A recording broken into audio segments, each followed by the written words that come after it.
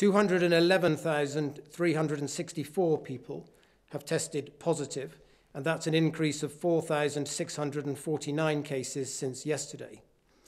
11,788 people are currently in hospital with the coronavirus, down from 12,688 the previous day.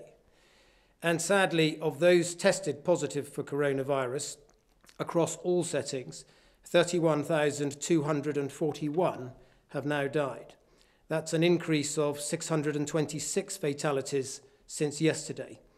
This new figure includes deaths in all settings, not just in hospitals.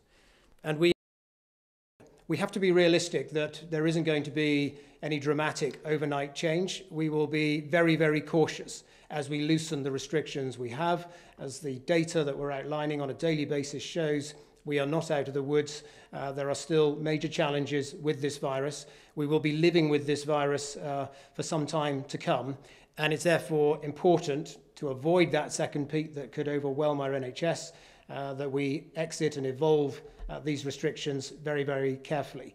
I would also we work very closely with all of the devolved administrations. They attend the COBRA meetings when some of these matters are discussed. And as far as possible, while each devolved administration has obviously got the freedom to have slightly different approaches, as far as possible, we are all working together to try to have a broadly similar UK approach.